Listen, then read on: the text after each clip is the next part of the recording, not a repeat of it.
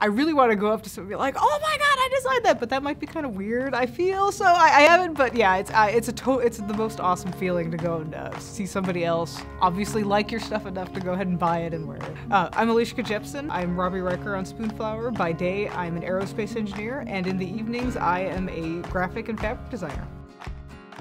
Where does Robyriker come from? This is kind of a silly story. So back when I was 12, you know, in the olden days of the internet, that was when I first started actually getting like an email account and things like that. And everybody, you know, my mom had never seen the internet or dealt with it. She's like, you gotta pick a fake name for the internet so nobody can trace it back to you. And I'm a huge Trekkie, so I picked Riker because Commander Riker on Star Trek. And I'm like, I need something to go with it. I'm like, hey, Robbie sounds cool. Let's just go and slap those two together. And so it has literally been my screen name since I was 12 years old, and I have always had that, and I've just kind of kept with that. So that's how I've always been identified on the internet through the years. So I first started designing when I was in college, back in 2004 is when I first started. I had a shop in one of the other print-on design t-shirt shops. I'd wanted a shirt when I was in college that said, actually, I am a rocket scientist. I couldn't find that anywhere, so I had, you know, a basic Photoshop version on my computer. I'm like, I can design that, you know, we'll see how that goes. And so I uploaded that to that site, and I noticed they had the option that you could also sell.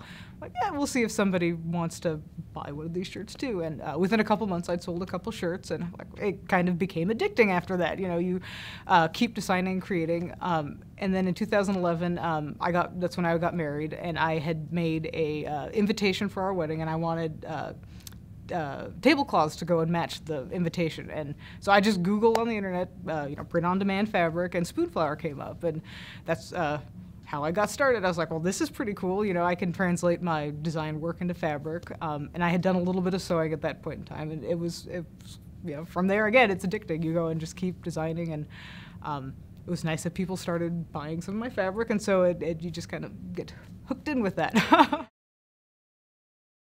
And so I'll first sit down and I'll think about what are the design elements that I want to have in whatever I'm going to be working on. And so I'll start working on that. And this one, I kind of knew that I've been into the mid-century modern atomic kind of style lately. And so I thought, okay, this might be fun to go ahead and do. And so I first drew the dog and then the planet and the rocket. So I draw all of the elements out first, and then once I kind of I'm happy with them, I'll just pick like 4 or 5 colors to begin with, and we'll play around with them. And then I'll start laying them out in some kind of repeat and shift things around until it kind of looks good. And finally, I'll play around with the colors until I get something that looks good. I mostly design in Illustrator. Illustrator has a couple good color chooser tools that we'll just cycle through and then play around with to get something that plays harmoniously together. For the most part, I try to design for what I like.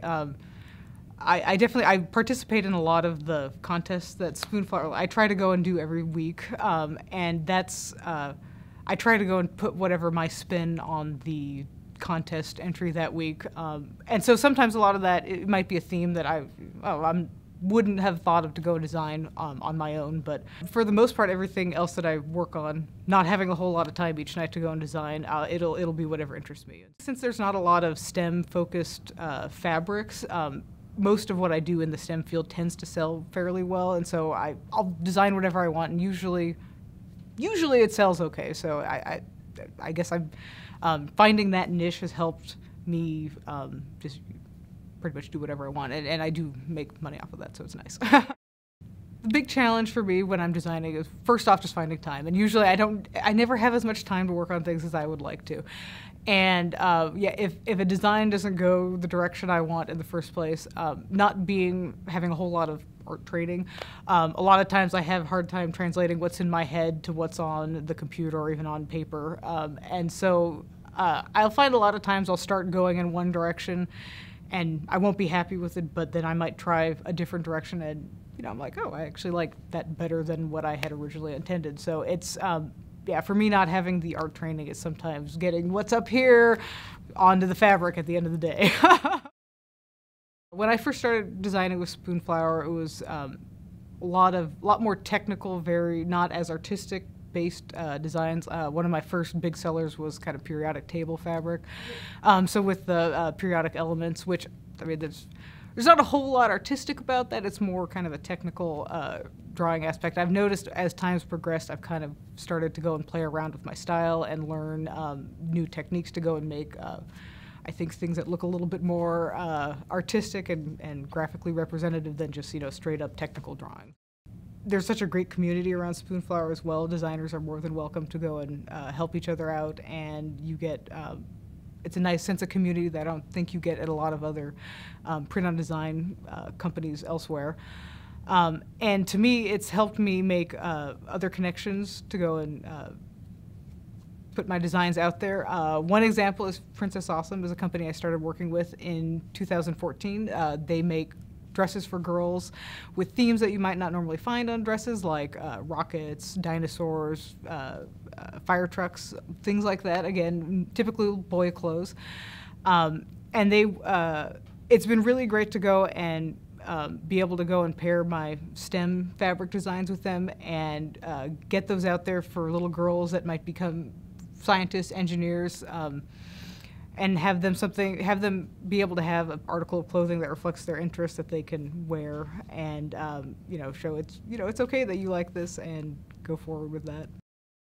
If you're a girl going into the tech industry, it still is very much male-dominated. As an aerospace engineer, I think that's one of the fields that's there are the fewest women that are pursuing, and it's you just got to keep working at it and don't get discouraged by anything. That even if you're the only woman in a room, you still have to keep on and keep working, and just do your best always. That's the one piece of advice. Do your best and don't give up. Just keep. If you really love what you're doing, you got to go and pursue it no matter what. It doesn't matter if you're the only girl or not. See where your creativity takes you, and take a risk and see what other people think about it. And it's so much fun, and you might as well go ahead and participate.